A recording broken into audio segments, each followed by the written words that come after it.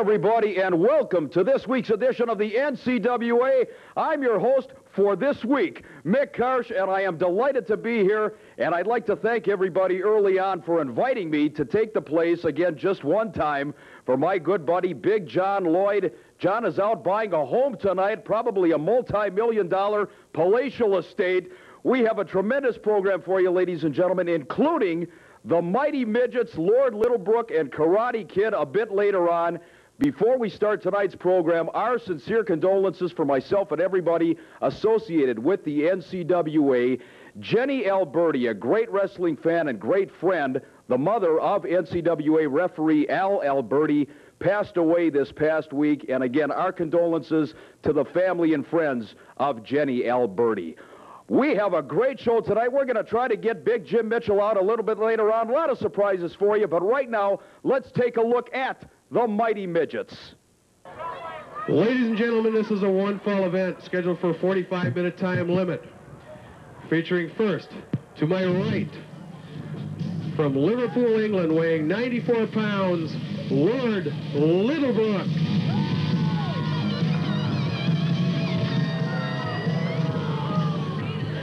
His opponent, weighing 102 pounds, from St. Joseph, Missouri, the Karate Kid.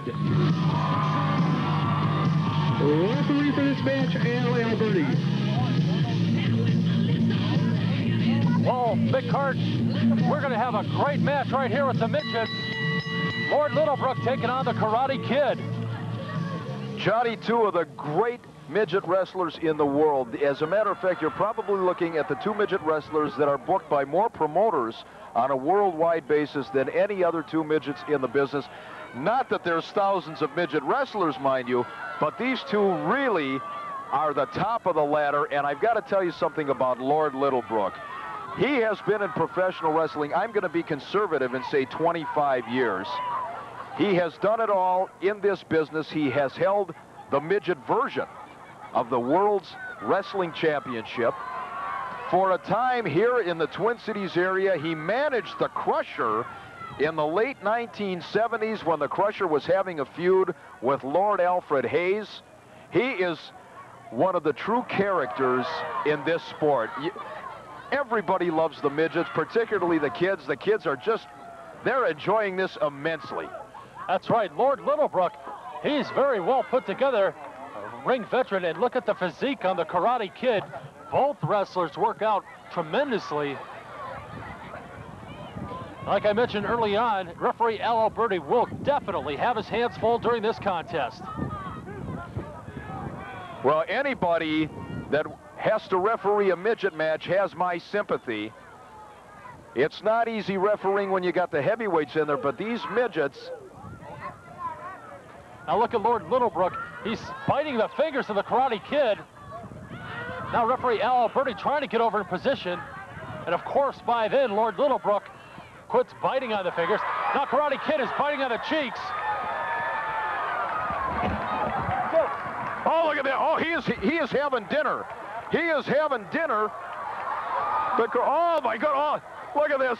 The Karate Kid was munching a part of the anatomy of Lord Littlebrook, and he did not like what he was tasting or what his proboscis was picking up either. Oh, that's right. I guess, Mick, that's what you call, maybe you should turn the other cheek on that one. The midget wrestlers, ladies and gentlemen, never cease to entertain.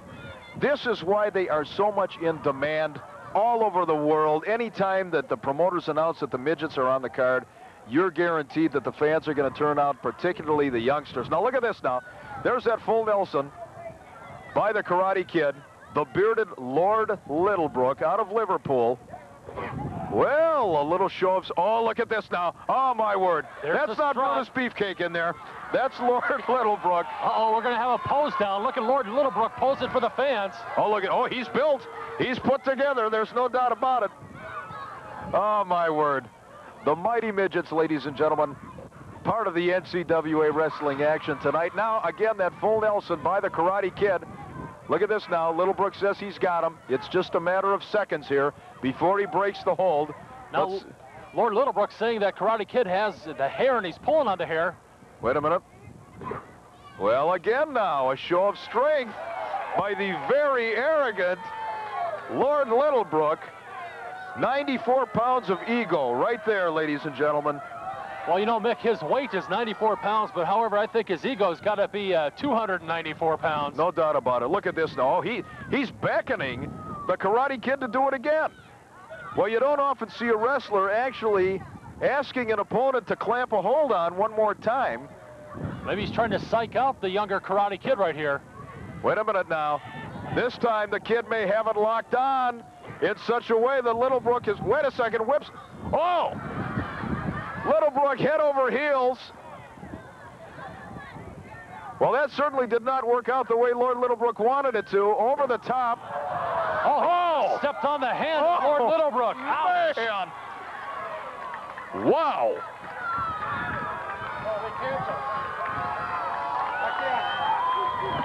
Now Lord Littlebrook showing his hand to referee Al Alberti.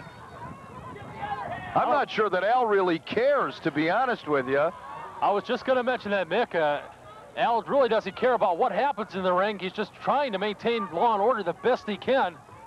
Oh, look at the face on Lord Littlebrook. If we can get a tight shot of that man, you've got 30 or 40 years of professional wrestling carved on that man's head. He has done it all. The scars are there. And quite honestly, this is a man who has wrestled all over the world. He is known in Japan. He's known in Australia. He's known, of course, in his native England, up into Canada, Hawaii, everywhere that there are professional wrestling fans who follow this business closely. They know the name of Lord Littlebrook. Mick, I got to be honest with you, watching this match, not only am I impressed with the wrestling abilities of Lord Littlebrook, but also those of the Karate Kid. Absolutely. You know, he's taken some punishment so far, but he's come right back. The Karate Kid from St. Joseph, Missouri, as he takes on Lord Littlebrook, who hails from Liverpool, England. Well, certainly we do not want to, for 1 minute, suggest that the midget wrestlers are not every bit as tough as their heavyweight counterparts. Absolutely not. Pound for pound, the midgets give it 150% when they're in the ring. They are competitive. They are great athletes. Don't let the size deceive you. Not for a minute. The Karate Kid you mentioned, John, from St. Joseph, Missouri, that brings to mind, very briefly, I'd like to mention the passing of one of the great professional wrestlers of the past several years, our good friend DJ Peterson, formerly one half of the AWA World Tag Team Champions, tragically killed in a motorcycle accident down in Missouri. Certainly our condolences and our prayers with the family and friends of DJ Peterson. Well, DJ Peterson, one half of the former AWA Tag Team Champions, as you mentioned, with Big Scott Hall. DJ Peterson, definitely quite a force in the squared circle, and as you mentioned, Mick, we are definitely sad to hear that. The Karate Kid takes the offense. Did he get, oh, wait a minute, Alberti appeared to stop in mid-count there. I thought he had him. Maybe he stuttered, Mick, I don't know. The Mel Tillis of professional wrestling referees. Alberti. Oh, let's not pick on Al. He's a good referee. He does the best he can. Now look at Karate Kid firing away, hammering on the head of Lord Littlebrook. Now, that Karate Kid is put together, make no mistake. A tremendous athlete. Oh, Alberti's getting frustrated now. He's trying to disengage Lord Littlebrook from the ropes, and the Karate Kid did not allow that to happen. Now he finally backs to a neutral corner as Alberti very slowly untangles. Oh, look at this now. Oh, my heavens. Lord Littlebrook looks like he just got off of a horse. Looked like he went horseback riding for 10 hours without a saddle. Man, he's in some definite pain. Oh, nice roll-up. What a maneuver there. Scissor. Oh, come on, Alberti, for heaven's sakes. I don't know what, maybe it's our camera angle here, John, but I guess finally we've got the pin. It certainly appeared to Ladies and be gentlemen, the winner of this contest, the Karate Kid. The Karate Kid had Lord Littlebrook flat to the canvas there several times, but maybe it's our angle. Alberti in the ring probably had a better vantage point than you and I do.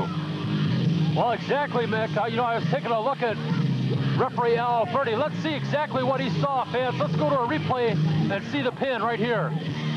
Let's take a look, everybody, and see if we do, in fact, have that replay of the closing moments. Look at this maneuver, a great roll-up. Now, I swear the man is down.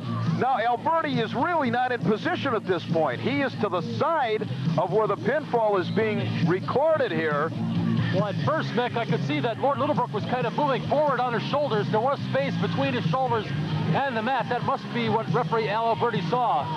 At any rate, ladies and gentlemen, the Karate Kid gets the victory. Outstanding midget match with the NCWA. Stay with us, everybody. We're coming back from Fridley 49er Days with the stars of the NCWA. Buckley and O'Neill together, how come? I'm here to elucidate the prodigious benefits of space technology, and you? To bring what you say down to Earth. Take this laser, developed for space research. It may one day supplant the need for coronary bypass surgery. It could obliterate an artery obstruction in minutes. The patient's up and around the same day. I'm speechless. See? The benefits from space are endless. Space technology. This is what's in it for you. What's wrong, Vince? My woman's done left me, my dog ran away, and people still aren't wearing their safety belts. Aw, Vince, you singing those buckle up blues again? Some people don't wear their seat belts. I can't believe it's true. Those kind of people get knocked right out of their shoes. So buckle up, baby. Don't sing me those buckle up blues. You could learn a lot from a dummy. Buckle your safety belt. I mean it, baby. Buckle, honeysuckle, buckle, yeah. Well, ladies and gentlemen, welcome to the debut edition of Wrestling Flashback with Slick Mick.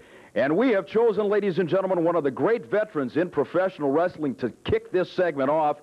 Each and every week we'll be taking a look back at some of the great legends in professional wrestling, some of whom have retired, some of whom, like my guest, Chris Markoff, are still very much actively competing. Chris, welcome to the segment, first of all. And what I'd like to talk about tonight, Chris, is your initial appearances in the Twin Cities going back to the 1960s. Some phenomenal feuds with the likes of the Crusher. Let me tell you, the people right here in this Twin City, they know. You don't have to introduce me, Chris Markoff, because in 66, I bury Crusher, Bruiser, Doug Gilbert, anybody, anytime, and the people they knew who is all the time with the victory, Chris Markoff, the Russian. Now, you listen to me, because I'm a Russian stock. Everybody listen. Now, I'm not retired.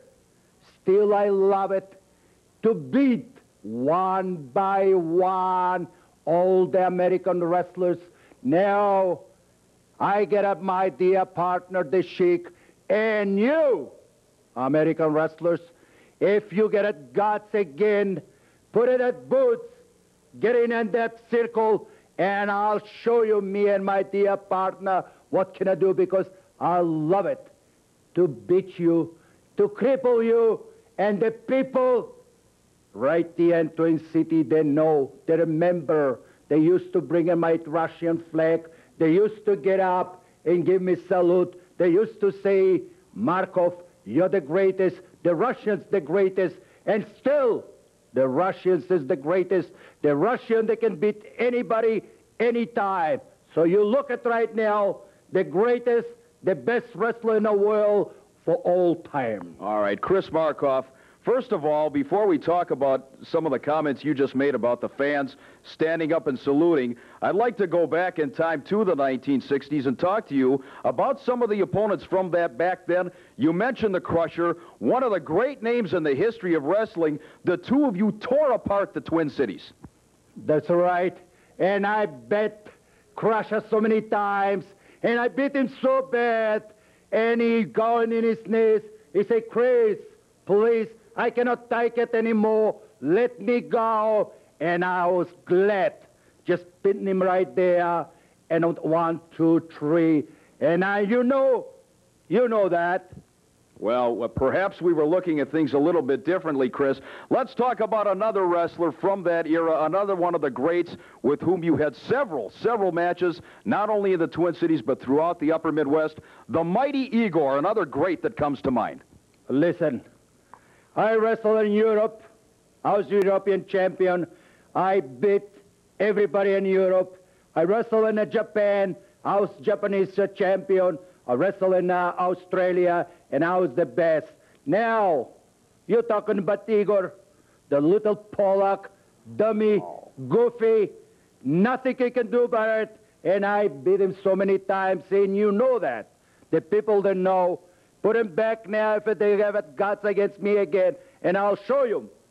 I'll beat him again. All right. Before you go, Chris Markoff, again, I don't remember the feud with the mighty Igor quite the same way you do. I'd like to make reference to something you said a little bit earlier on about how whenever you appeared in the arenas here in the Twin Cities throughout the state of Minnesota, that the fans would get up and salute the Russian flag. Now, I'm sorry, Chris Markoff. Number one, I don't recall that ever happening. Secondly, has nobody told you détente, glasnost, there's tremendous relations... Listen to me, you shut up and you listen now. You get a short memories. You don't remember I beat Igor so many times. You don't remember I beat Crusher so many times.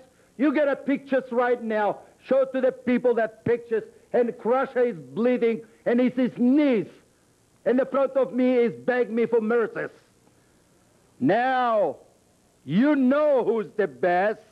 It's still the best, the Russian. It's nobody else. Don't give me that. All right, ladies and gentlemen, I see the look in this man's eyes, and I've seen it since the 1960s. When he starts to get fired up, all you got to do is mention Americans to Chris Markoff, and after all these years, it's the same response, glasnost or not. Our guest has been still a very angry Russian assassin, the debut of Wrestling Flashback, Chris Markoff. Tell him that people know. Tell him that Russia's still the best. And Russia will be the best, and they're ready. They're ready to thank you, Chris Markoff. That gold medal, anytime.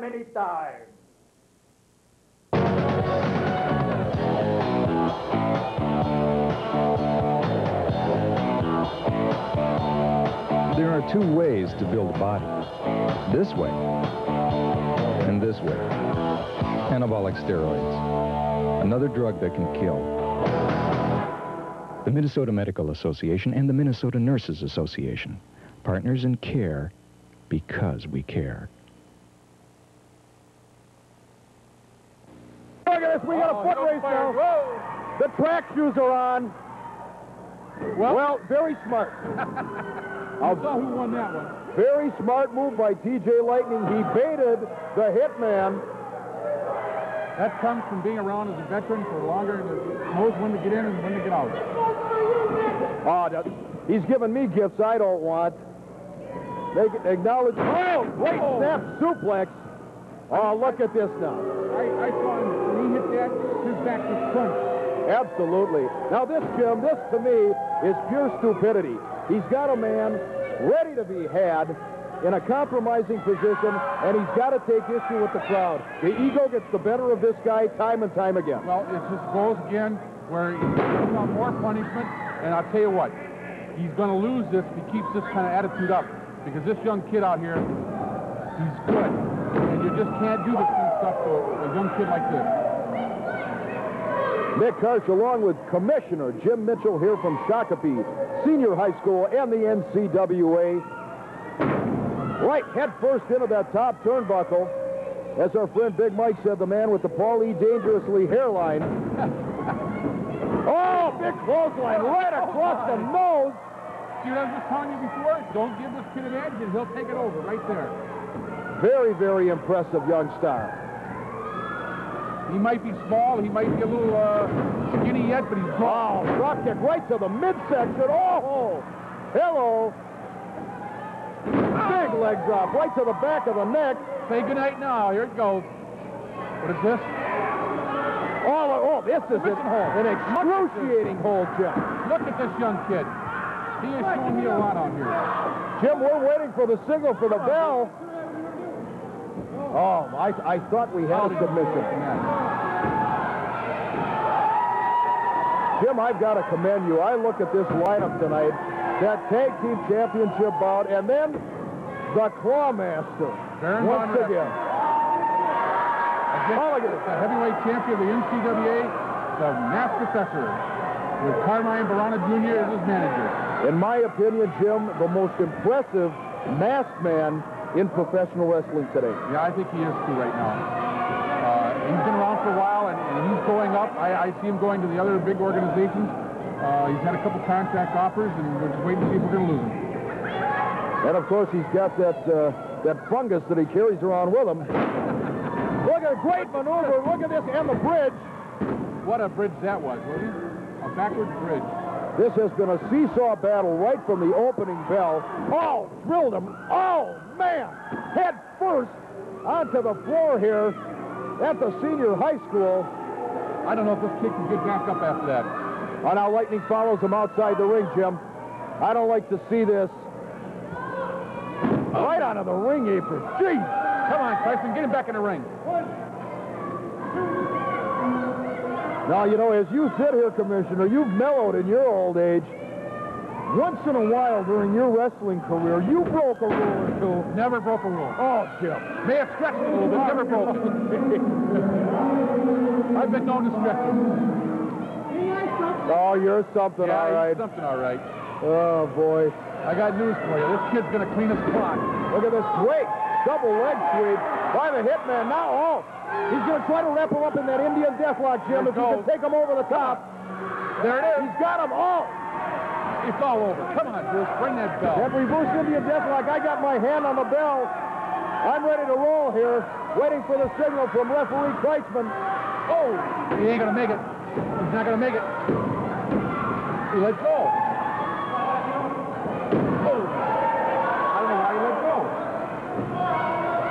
Well, apparently he felt that perhaps he did not have it cinched on as well as he should.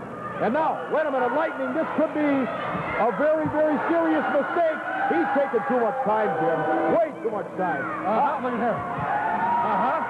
Halfway across the ring from 8 feet in the air.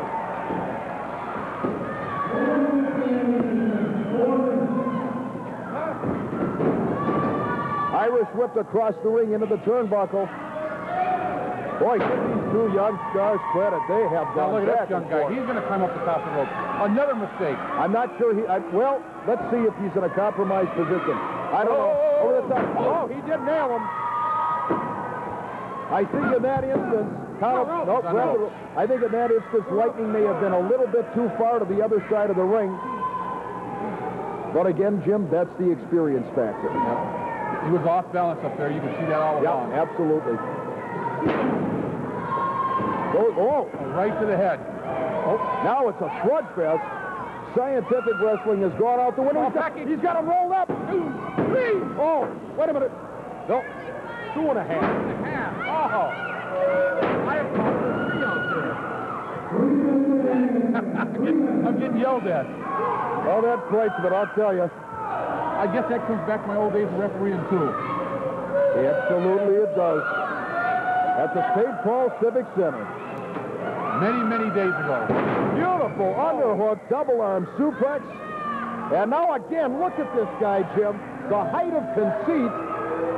Every time he does something positive. Oh, please. You're not going to get the Hitman that way. Can you give me that roll over backwards and just try to pin him? Oh. Well, it's going to cost him. It's that simple. It's got to catch up with him. Oh, he spit on him, Jim. What a classless individual this guy is. This young kid, I'm telling you, he's sticking right in there. I think he's going to take it. I think this other Lightning is just being too cocky. Oh, he telegraphed that one, Jim. There it is. There it is. Western Union that time. Come on, JJ, give it to him. You got to be unbiased here. Try to be unbiased, Jimbo. Oh! Beautiful drop kick. That's got to do it. He's got a 1, 2. We have 1 minute to time limit, ladies and gentlemen. 1 minute left. If somebody can sustain an offense here. Oh, no. Great Frankensteiner. Oh, no. And a beauty. This could do it. Count of 1, 2. He's got him. Oh. if this kid had some weight on him, that'd have been all over. 2.5. It sounds like me, 2.5. Wait a minute now. There it is. It's all over. Big power bomb. That's got to do it. Got to do it. What? Oh, man. That was a clear 2. Yet another near fall. 30 seconds to time limit. Both of these wrestlers have given it their all for 14.5 minutes. What a match this is. It's a main event anyway. There's a block. There's a block by the hitman trying to... That suplex. Look at that. Reversal. Count of 1, 2. They're not going to make it, Jim. No. Time ran out. Oh, my goodness. What a match this was. What a match. I tell you what, I thought JJ had the match. Well, certainly, with another few seconds, he very well may have had that one in the bag. Ladies and gentlemen, this is the future of professional wrestling. 2 great young stars. TJ Light. Wait a minute. Hitman's not done.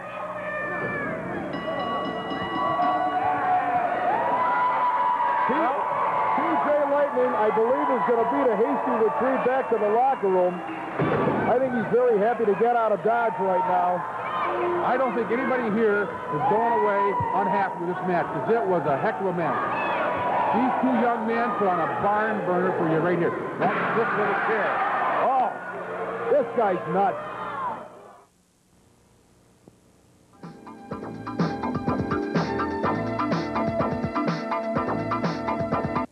Journeyman, let me tell you, the first time we got together, you smashed the trophy over my head. The second time, you cheated to get a 15-minute draw. This is the 3rd time, you and me, brother. There isn't going to be a 4th. Let's do it.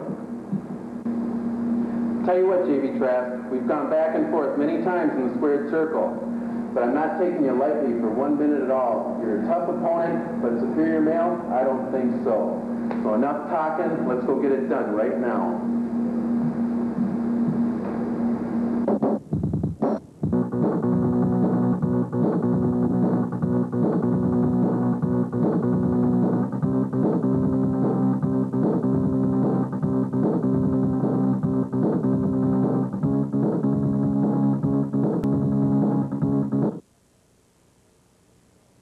Once again, my personal thanks to everybody involved with the NCWA for inviting me on this week. I wasn't doing anything. I was sitting at home. Finally, they called up and said, Slick Mick, come on down and help us out, and I am glad to be here. Congratulations to the NCWA, an outstanding promotion. It has been a great night. Once again, Big John Lloyd. John, I'm not trying to take your spot, pal. You're a lot bigger than I am. I am out of here, everybody. Don't forget to watch Slick Mick's Body Slam review each and every week. For all of us and the NCWA, Body Slams and Pitfalls to you and yours. We will see you next week.